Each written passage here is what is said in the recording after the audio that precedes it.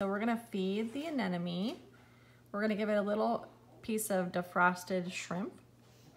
So how I defrosted it was I took a little tiny bowl and filled it with some tank water, and then I put a tiny piece of frozen shrimp in it and then let it defrost.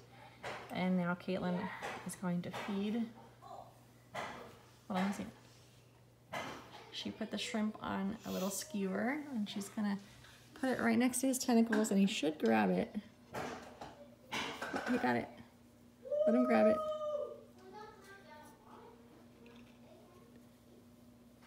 He must have really got it on there good, huh?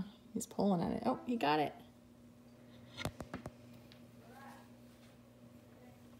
He's going to eat it.